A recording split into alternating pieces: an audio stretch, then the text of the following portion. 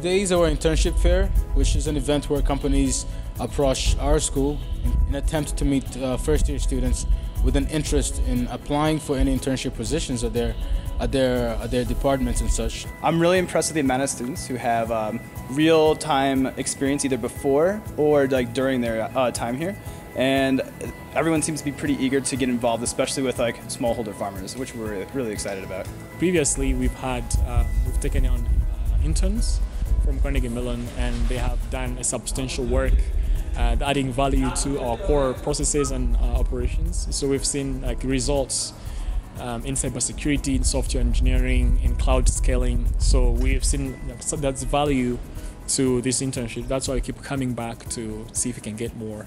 And they've been really good students, and they learn really fast in terms of technologies, new technologies, and suggesting recommendations and implementing them. So there's good value in this. That's why we keep coming back.